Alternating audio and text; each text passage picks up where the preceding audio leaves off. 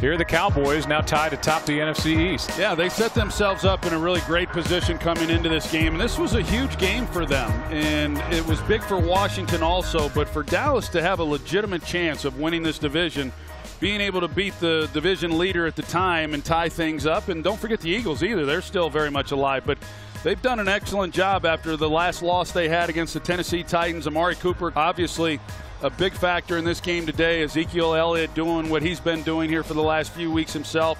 Dak Prescott, we continue to see, him grow. And then the best part, I think, is the defense creating the takeaways. So another win for the Cowboys and another opportunity for them just to gain more and more confidence. And then they've got a big showdown next Thursday against the New Orleans Saints, and we all know how well they're playing. And that game will be on Fox as the turkey tastes good around here for those Cowboys fans.